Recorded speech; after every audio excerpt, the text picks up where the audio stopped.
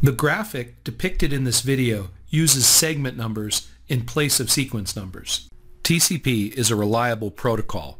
It uses sequence numbers and acknowledgments to provide that reliability. But what happens when data is lost in transit? As a reliable protocol, there has to be a mechanism for resending lost data so that an entire piece of data, like a file or an image or a video, can be rebuilt from all of the segments. If we look at this animation, we can see this process in action. I'll press play. The source host here sends segment 1 and starts a timer. You can see the timer's running. The destination host receives segment 1, and since it's received segment 1, it's going to send an acknowledgement. Let's see what happens.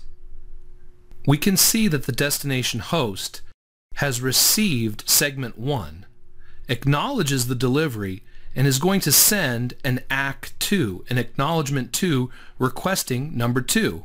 Why? It received 1, so it sends a request for 2 in an ACK2.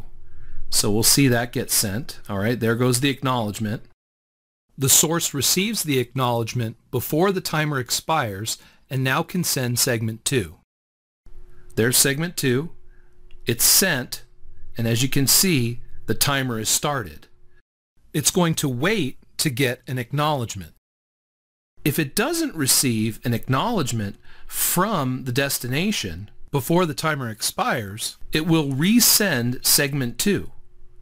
Let's see this in action. You can see the destination has not received segment 2.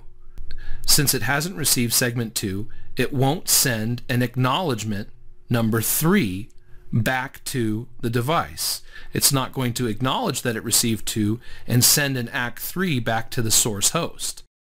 Let's see what happens. No acknowledgement. The timer expires.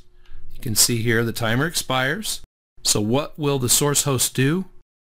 The source host will retransmit or resend segment 2 and restart the timer.